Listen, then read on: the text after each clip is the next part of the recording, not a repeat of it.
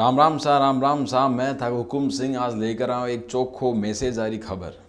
और चोखो मैसेज क्या को है, वो है बन लोगों को जो चोखो काम करे और चोखा काम करना के बारे में सोचना की कदे भी आवश्यकता कौन पड़े। आप लोग समझो, आप जब चाहो चोखो काम कर सको और जी प्लेटफॉर्म में चाहो भी मैं चोखो काम कर सको।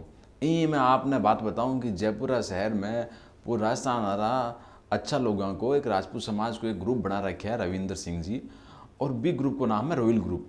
वो रॉयल ग्रुप लगातार कई साल से चोखो काम करते आ रहे हैं। गरीब बच्चा की शादी हो या बच्चा के एजुकेशन को काम हो या और भी सामाजिक सरोकार और काम हो, लगातार वे चोखो काम करता आ रहे हैं।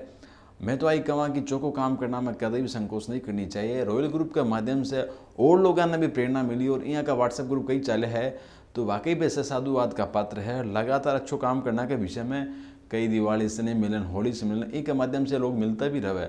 256 लोगों को जो ग्रुप है वो लगातार बढ़ तो जा रहे हैं। रॉयल ग्रुप फर्स्ट सेकंड, यहाँ भी कई ग्रुपों की आवश्यकता पड़ती जा रही है और लगातार रॉयल ग्रुप जो वो काम कर रहे जा रहे हैं। तो बीच से आई चीज़ सामने आ रही है कि चोखो काम करेगा तो सराय जाओ। राजस्थान टाइम्स के माध्यम से ई चोखा ग्रुप ने मैं भी खूब खूब धन्यवाद देवा। लगातार आप अच्छो काम करता रहो, हमारी शुभकामनाएं।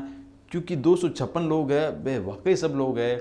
आम अफसर भी है, वकील भी है, डॉक्टर भी है, समाज सेवी भी है, पत्रकार भी है, सब तरीके का लोग है और लगातार अच्छो काम कर रहे हैं। प्रदेश में जठे भी आवश्यकता पड़े चोखा कामा के लिए, ये लोग लगातार हर समाज के लिए कोशिश करें कि आप आज ये भी हो सके भी वो काम करा और वाकई साधुवाद का पात्र है।